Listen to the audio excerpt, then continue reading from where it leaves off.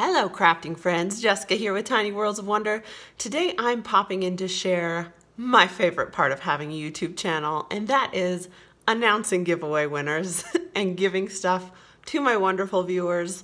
Today's giveaway was sponsored completely by Colorit, Coloring Book Company, and if you recall in a recent video I unveiled this Mandalas to Color Volume 3, did a little review on that, and Colorit very kindly volunteered to send a free copy to one of my lovely subscribers and viewers.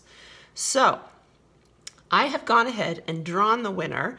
The criteria were that you had to live in the United States and you needed to post a comment with your state of residence in the United States and your favorite coloring book.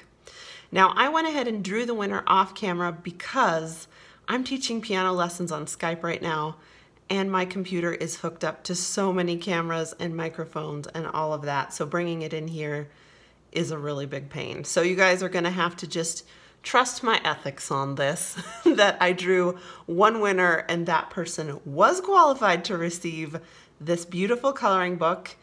And the winner is Nature Knows Not of Mercy from Georgia. Congratulations, Nature Knows Not of Mercy. She said her favorite coloring book is Mouse Guard. I have to say that is also one of my favorites, so we're kindred spirits there. Nature Knows Not of Mercy, shoot me an email, please, within 5 days at tinyworldsofwonder@gmail.com, and I'll give you some instructions on how to claim this beautiful book for yourself.